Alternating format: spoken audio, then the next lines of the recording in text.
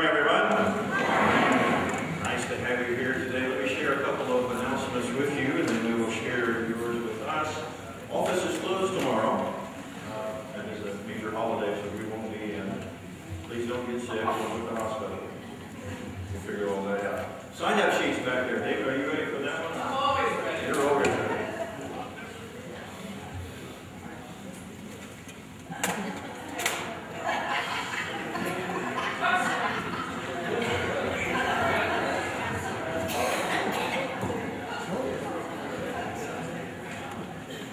Is it on? Yes, it is. We have two sign-up sheets back there. One's got two things on it. The 14th of June. Some of you men haven't signed up yet. Next week I'm taking names coming after you. I know some of you are gone, but some of you are still here. We're having a men's breakfast, especially for fathers and their children, on the 14th of June, which is a Saturday at 8 o'clock. I've asked Jeff to do a special program for the kids, which is an extended children's time. We're going to eat. Then, after that, for those that want to, we're going to the Hoosier Bat Company, which is over in Valpo. You can see how bats are made. You can see one of Sammy Sosa's bats that he set a record with. They got it over there because they made it. You also have the opportunity of buying souvenir bats so that you can give them out. So we're doing that at 9 o'clock on the 14th of June. The second sign-up sheet is for the 16th of July, which is a Wednesday night. It's our first trip to the Silverhawks game. The first 20 get to go free. The rest don't go all. But so we have a sign-up sheet for that. That is starting to fill up. We put it out early. We'll have a list for those that might want to go but didn't get signed up. But sign up today, please. I would appreciate it. Thank you very much. Would you like to say something, Diane? Yes, Mission Committee is selling apple dumplings at the Yellow River Festival in 2 weeks. And we still have some slots for workers on Saturday and Sunday beginning at 10 o'clock. So please go back. There's a sign-up sheet in the back for the workers. We also are taking donations to purchase a baker's tent, since they want replica of the 1800s at the festival. So if you would like to donate $5, $10, $100, the tent is $400. So please go back and sign up to work Saturday or Sunday selling apple dumplings. Thank you. And youth and education would normally meet tomorrow night. Obviously, we don't want to do it on the holiday. We are meeting Tuesday at 7, so anyone on youth and education.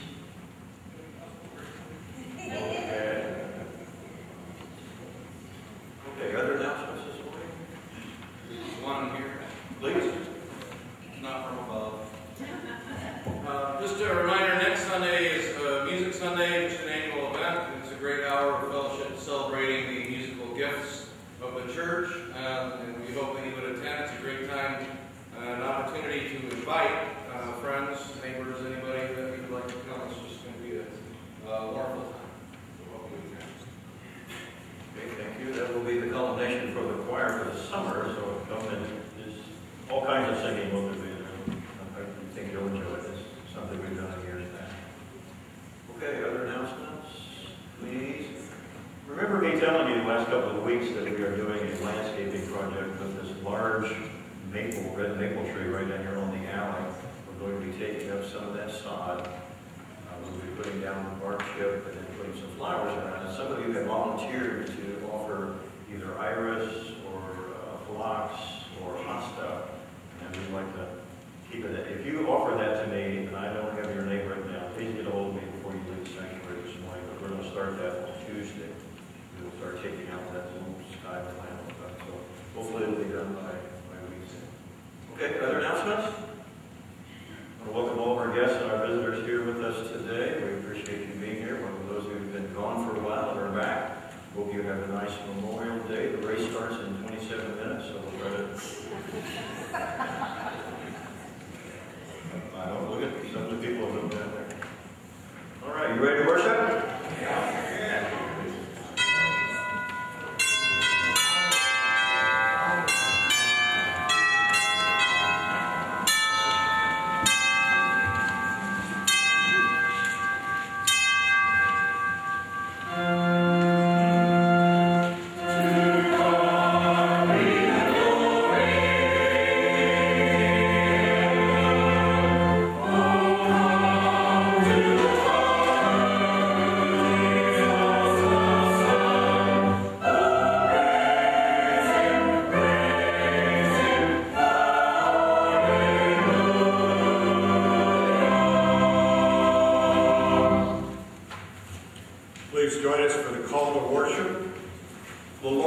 with you. Lift up your hearts to God. Give thanks to God, our Maker. Okay, the hymn today is number 92, For the Beauty of the Earth, verses 1, 4, and 6, and it's also on the monitors.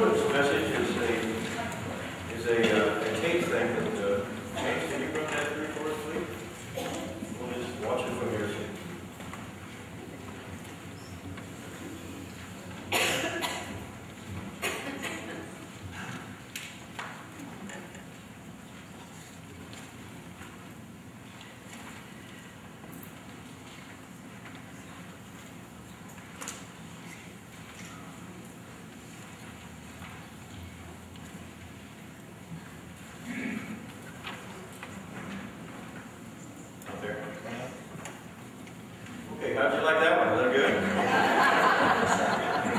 we will dismiss a few moments earlier than we had anticipated. Why don't we share our expressions of our joys and our concern? Let me share 2 or 3 with you this morning. I'd like for you to take these names home with you, add into your prayer list and in your moments of meditation. Lift up their name. Shirley Donaldson has re-entered the hospital. She's out here at St. Joe Regional. She's in room 237.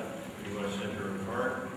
Her daughter, Kathy Denny, was in a car wreck last Thursday. So it's been kind of a rough week for the Donaldson family. So remember, Kathy's home, very sore, but having to recoup at home. The name Jim Hardesty came before us in the 8 o'clock service, and Marilee Douglas, most of you know that she had a pin inserted. She broke her upper forearm here 6 weeks ago. They put a pin in there. They're going to remove that pin on Wednesday morning. Okay, let me ask you, other joys and or concerns you'd like to share with us? David, please. We got an update on our grandson. He is moving from the neonatal unit to a regular hospital, which is good. They expect him to be there about 5 weeks.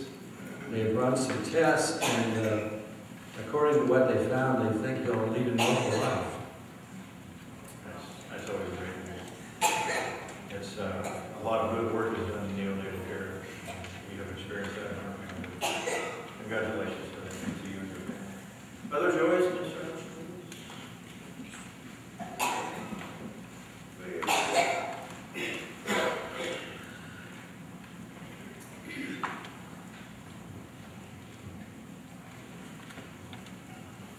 I want to say my son Michael had bladder cancer.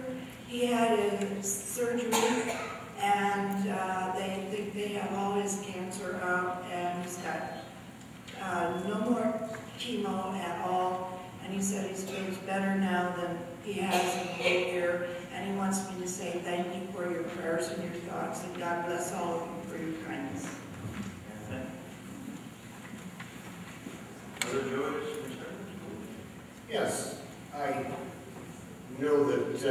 down in Texas, there's a family I know that is not doing so well, and the man's wife has pulmonary fibrosis. Please pray for them. Yeah, her name is Carol Ann, and his name is Todd, and their last name is Stangrone. S-T-A-N-G-R-O-N-E. S-T-A-N-G. S-T-A-N-G-R-O-N-E.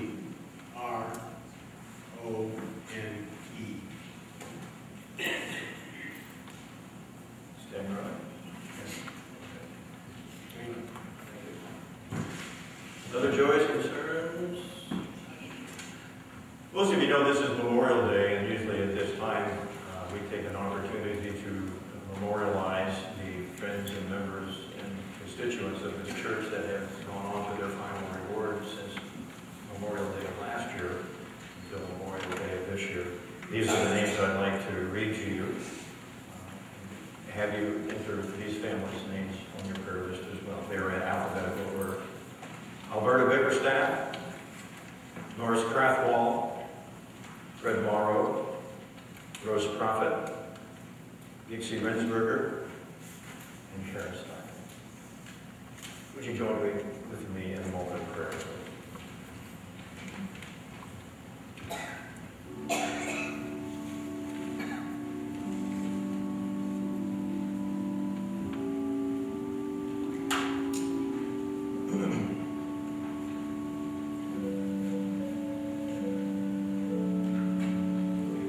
Lord, we continue to thank you for the blessings that this church provides to its guests, its members, its constituents, for the opportunity for us to come and to pray and to sing and have fellowship, to share of the divine word.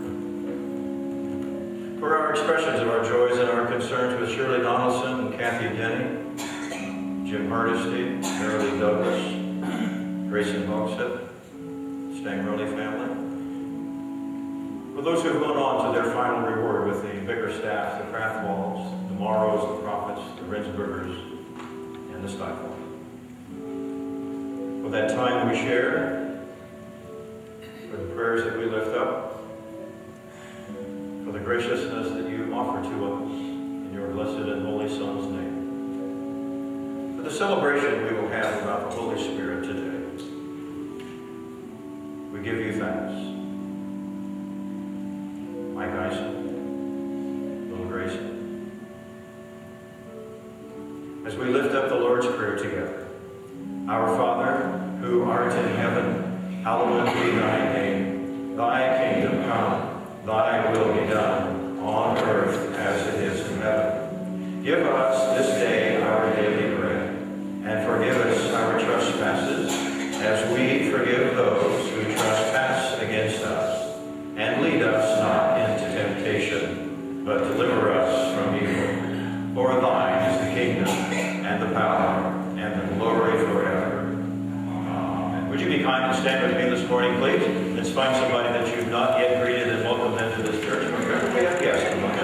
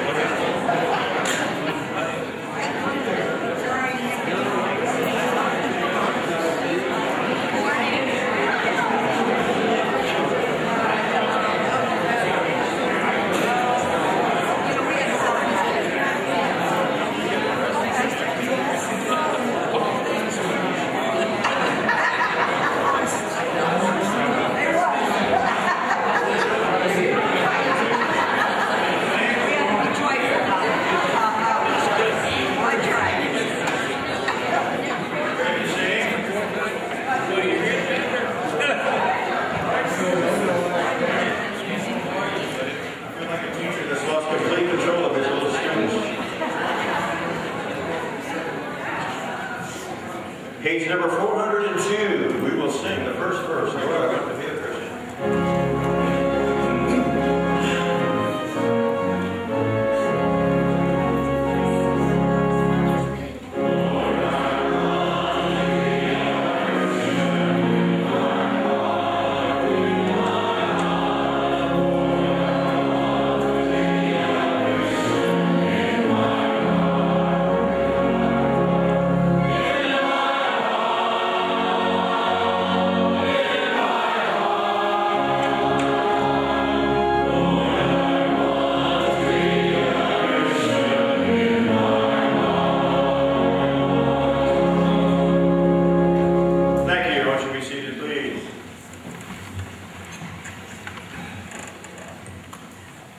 Be aware of practicing your piety before others in order to be seen by them.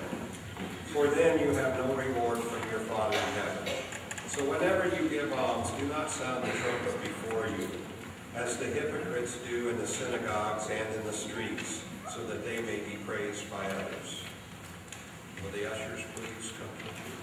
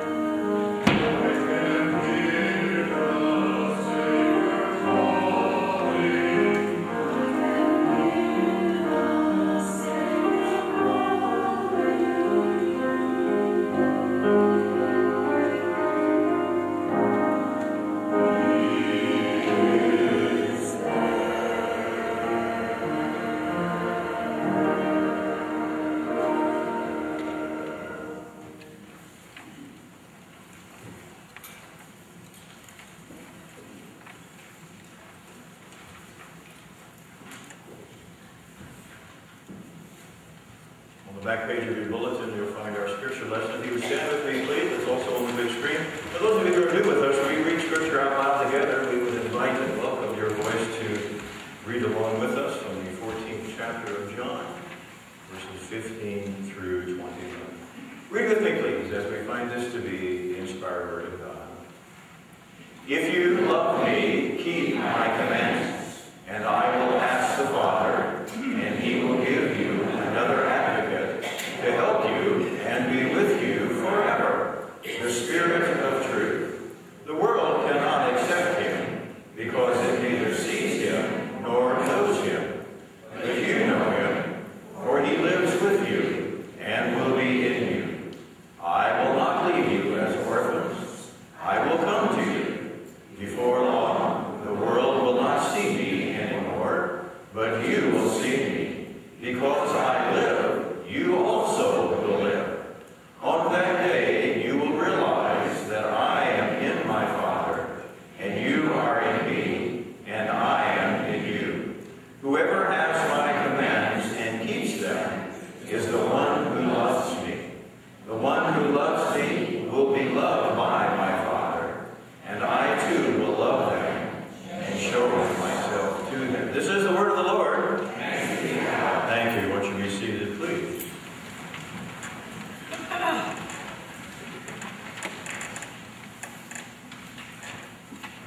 If you would bow your head with me for just a moment, we will prepare our hearts,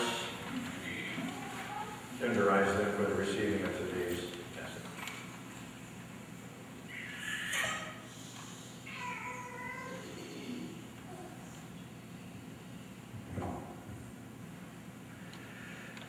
Precious Lord, as we celebrate this Memorial Day weekend, it's a good opportunity for us to remember those who have been so significant in our history, members of this church, or parents, grandparents, aunts, uncles. He goes so far back that it's worthy of remembering. They have helped us and guided us and directed us to who we are today. One of the important factors as to why we're even here in this building. Thank you for those of importance for us. Should we not be able to memorialize them by going to our cemetery, we should memorialize them by our thoughts. We ask that by the power of your Holy Spirit, you be with us this day. You touch us, educate us, forgive us, and continue to love us. We ask this in the blessed name of our Lord Jesus Christ. Amen. I think I told you before that one of my favorite authors is a guy by the name of Charles Schulz, and years ago he came up with this little Peanuts comic strip. I found this one. It's a little hard to see. Let me try to explain. I know you can't read what Linus says there at the bottom, but this is Linus Van Pelt. Linus is kind of the conscience for Charlie Brown, and he does things and says things, but when Linus gets upset, when Linus has a stressful day, anybody know about a stressful day? Of course we do. We know exactly what that feels like. I don't know what you do to offset stress, but I know what Linus does. He builds sandcastles. He says to Charlie Brown in another comic strip that that's the way he works off his stress. He wants to work with his hands. And this is what he does. Now, if you look at that in the top frame up there, that is a pretty elaborate sandcastle. So he's got some stuff he's trying to work off, isn't he? But the rains come. You can see in the subsequent film clips. And down at the very bottom, Linus says this: I know I'm supposed to learn some kind of a lesson here somehow, but for the life of me, I can't figure it out. You've been there. You've been there. You think you're doing something right. You think you're doing what God has called you to do, and suddenly you run into all kinds of opposition. That's what Linus does. He builds sandcastles. From professional baseball, about 100 years ago, James, this is not working. Here we go. Walter Johnson, anybody remember him? Walter Johnson was a great pitcher in his time. Played for the Cleveland Indians between 1907 and 1927 when he retired. He was at his prime when they thought that he could throw the baseball more than 100 miles an hour. And that's pretty fast even in today's standards. The story is told that the rookie who stood in to face the great Walter Johnson stood up and Johnson threw 2 quick strikes. In fact, the rookie said he didn't even see them. They were so fast. And he put his bat on his shoulder and he turned around and he walked to the dugout. And the umpire said, "Hey, come back here." The rookie said, "You can keep that 3rd strike. I've seen all I need to see." You've been there too, haven't you? Things that go nicely on Monday and Tuesday, and then by Friday, you get a little messed up. You keep that 3rd strike. I've seen enough. Jesus tells his disciples that he must go away. Now, this was a program that he and God made up, whatever day 1 was. Jesus was going to be here for roughly 30, 32, 33 years. That he was going away. Now, the disciples are a little concerned because they had started this grand movement of Christianity. And now their leader was going away. And he said so. He said, "I have to go." But in this passage, he tells us exactly how that's going to be carried on. He gives them a link from the past to the present to the future by saying, "I will not leave you comfortless. I will send to you another." And unless my Greek is way off, the word translated for comfortless is a word which, in the American language, we get the word desolate. Ever been desolate? Ever felt like you were desolated? Sure you have. You've been there. You felt that. You knew what it was like to feel comfortless and desolate from time to time. All we have to do is look at the newspapers and find, there's a war in every country. Our economy is still very sluggish and has not caught up. High school graduates, college graduates, post-graduate work, sometimes are still having difficult times finding work. This weather cannot warm up fast enough for me. Sickness, illnesses, deaths. Add all that together, and sometimes we feel like, what's going on here? Why am I feeling this way about life? Some of you who have lived through the 1970s. Okay, there we go. Jim Croce, anybody remember him? He sang about desolation once upon a time. I won't ask you to sing it with me, but I do remember this. You don't tug on Superman's cape. You don't spit into the wind. You don't pull the mask off that old Lone Ranger, and you don't mess around with Jim.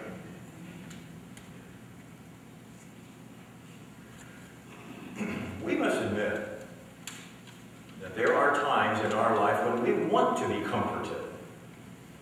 It's good that we offer comfort to others. I mean, they enjoy it. They enjoy your company, your fellowship. But there are times when we wish to be comforted, when things aren't going the way we think they ought to be going. And then in this passage, Jesus is telling his disciples that he will not always be with them. He has to leave. He won't be in the flesh anymore. He has to go away. But he promises that he will send another one. The counselor, the comforter, the friend. The word in Greek is called paraclete, who will take Jesus' place. This counselor, this friend, this comforter, of course, we now call the Holy Spirit. So we are under the time of the Holy Spirit. We are post-Pentecostal people under the power of the Holy Spirit because Jesus isn't here. I'm going to explain that in just a moment. It was on the day of Pentecost, 2,000 years ago, when the Holy Spirit of God descended upon this earth in a rather dramatic fashion. 2 weeks from today, we will celebrate that. And when the Holy Spirit came and descended upon the disciples, it literally turned our world upside down, turned their world upside down for sure. turned our world upside down. It's that same Spirit that manifested itself on Pentecost Sunday, who is still available to us. I guess our question is, do we take the time to notice that as a resource in our life and use that resource to get over the comfortlessness and the desolation of our life? It's a matter of receiving the gift.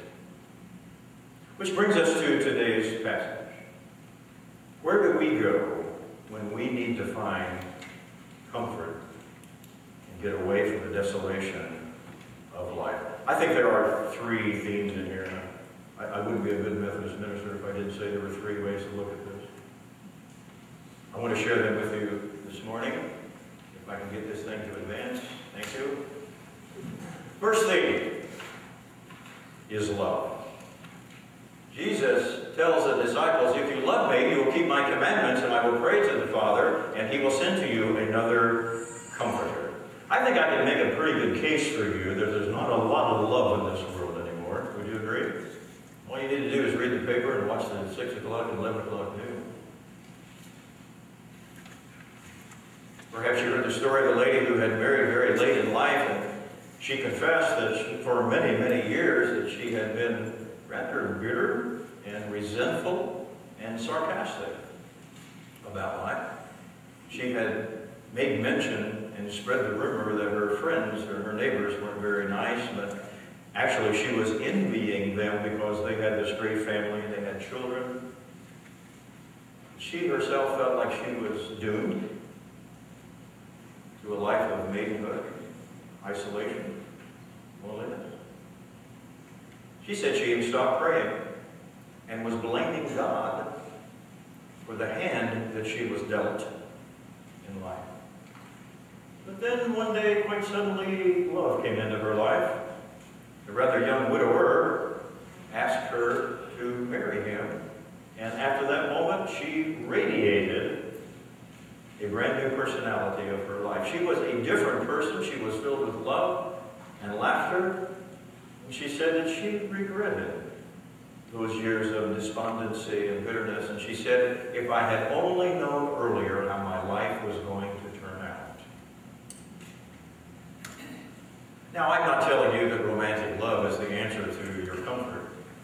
This lady could have given and received love long before she met her future husband. There were her neighbors. She has an extended family somewhere. Her church, her neighbors, and even God could have been a part of that. When people get into this mode of thinking as she was prior to her marriage, there is one thing certain, that very few people will crawl out of this valley of despondency by themselves. We all want, we all need to share and receive love. One of my favorite Hollywood actors is a man by the name of Don DeLuise. He has gone on to his reward, but he was a clinically depressed person. And he knew how he needed to deal with his depression in a more positive manner. He said this, and I quote, people who are feeling down do not take advice. The nature of the illness is that they will not take advice. To pull yourself out of the valley of depression, I would tell them this. Go and find someone who is in trouble. Go to the hospitals, go to the convalescent homes, find somebody in need and do something for them. And try to put a smile on your face.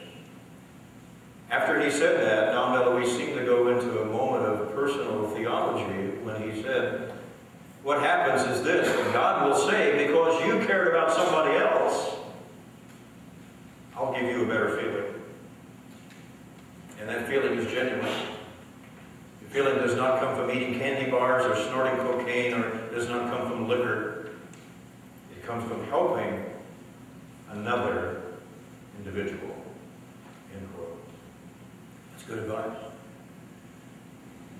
Some wise sage once wrote, there are 10 ways to overcome the blues. The first step is to help somebody else. The second step is repeat step 1. The third step is repeat step 1. and so on. Jesus said, if you love me, you'll keep my commandments, and I will give to you the Comforter. Now, what commandments is he talking about? We're talking about the Big Ten commandments. But Jesus said, also, I give you another commandment. He wrote it down in John, the 4th chapter, and he said this. He said, you are to love your God with all your soul, with all your mind, with all your strength, and to love your neighbor as yourself. Hear the parable? The second theme is this, is that it is truth.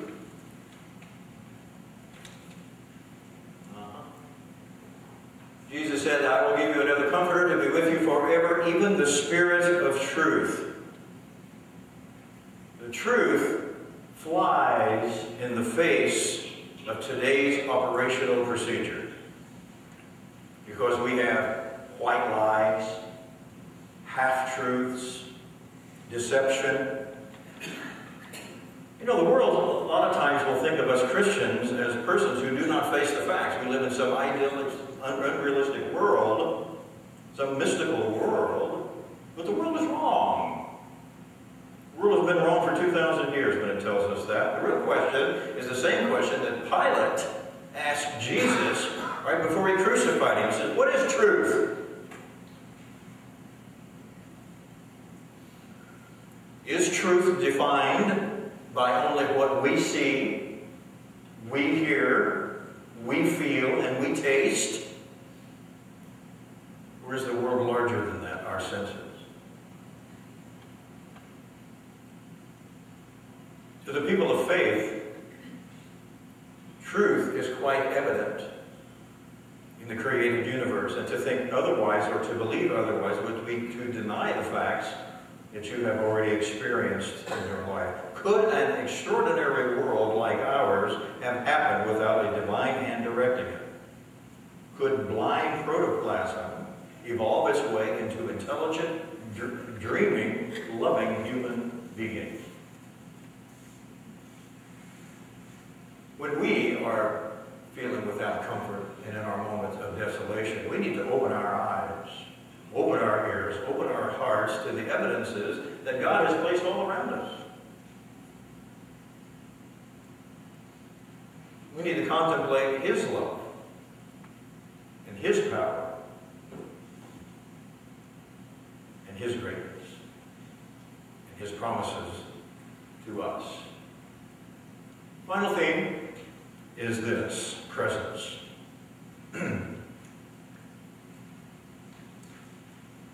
You know Him, for He dwells in you and will be with you. In that day you will know that I am in my Father, you are in me, and I in you. That means Christ is here. By the power of the Holy Spirit, Christ is all these things.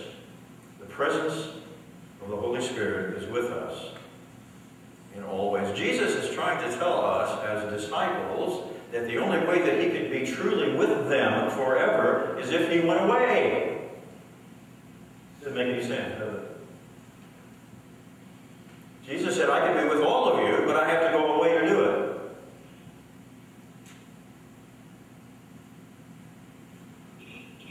He did go away, and He became universal for all of us. How does that happen? Let me try to explain it this way. Suppose that Jesus did not go away. Suppose He was still alive and living in Jerusalem right now. Word would have spread about His ability, His miracles, the things that He does, the magnificence that He creates. That word would have gone out like rings, throwing a rock in the water. Those rings just go out and it would touch it. Every vehicle, every boat, every plane, every train, every caravan, and if you couldn't get that way, everybody who was walking would walk to Jerusalem. They'd want to see Him. They'd want to be near Him. They'd want to get His attention. Like Jeff was using the parable last week of the 4 friends who couldn't get near the house, into the house where Jesus was because of the crowd that was out around it, so they went down through the roof and lowered their friend down in front of him. As far as the eye could see, we could see nothing but billions. And what, there's 7 billion people on the face of this earth, and we all try to get to Jerusalem at the same time. You would never see Jesus. It would be impossible for you to get there. Billions of people. Why? Because we would be crowded out. So you see, Jesus solved this problem before he ever went away. It was necessary that he should go away, ascend into heaven, and that the Holy Spirit of God would come and make God known to us in our hearts and in our minds, our thinking and perceiving. The Holy Spirit has become our conscience. Not only your conscience, but is part of your conscience. Love, truth, and presence. All three come to us by the power of the Holy Spirit in our world today. They are the abiding elements. They are the primary keys to avoiding a life of comfortlessness and desolation. After all, Jesus did promise us this. I will send to you the ultimate counselor, the ultimate comforter, and the eternal witness of the Almighty God. Christ could not remain with us in person. He sent the Holy Spirit into the world, into our hearts, into our families, into our churches, into our minds, into our souls, to bear witness to God's eternal love and forgiveness for us. Under such circumstances, how could we feel ourselves comfortless? I will not leave you alone. I will not leave you comfortless. I will come to you. How? By the power of the Holy Spirit. Love, truth, and presence. The indwelling of the Holy Spirit of God. Would you bow your heads with me for a moment?